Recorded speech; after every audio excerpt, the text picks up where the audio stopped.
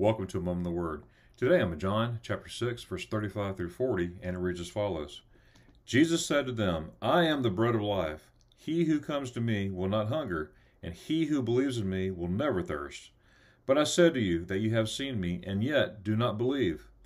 All that the Father gives me will come to me, and the one who comes to me I will certainly not cast out. For I have come down from heaven, not to do my own will, but the will of him who sent me.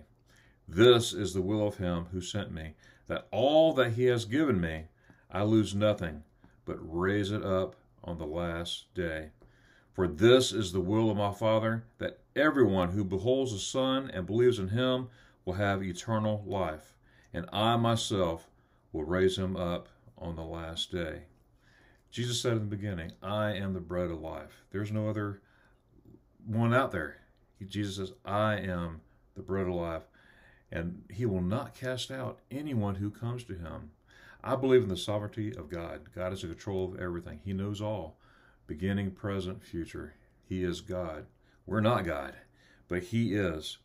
But here it is. Who believes in him will have eternal life and be raised up on the last day.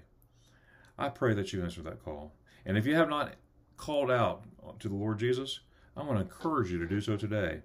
For today is the day of salvation. May God bless.